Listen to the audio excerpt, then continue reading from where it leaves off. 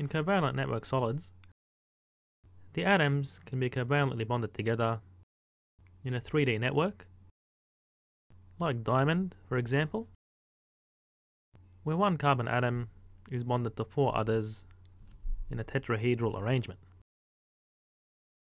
Or the solids can be multi-layered, such as with graphite, where each layer, being a sheet of graphene, consists of a bunch of covalently bonded carbon atoms, and then between the layers you have intermolecular forces, which are weak van der Waals forces.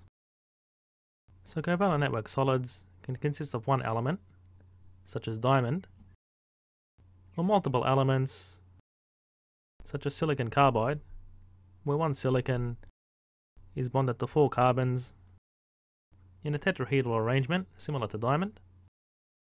So typically covalent network solids contain a carbon or a silicon because these have 4 valence electrons and can form a lot of covalent bonds.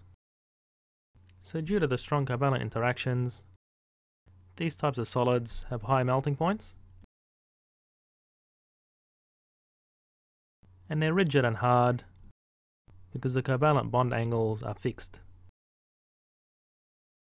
However, graphite is soft because you have weak intermolecular forces between the layers and they can slide past each other easily. And as you can imagine, the electrons are not free to move around in covalent network solids, so that also makes them poor conductors. But these can be made semiconductors through a technique known as doping, which is beyond the scope of this course.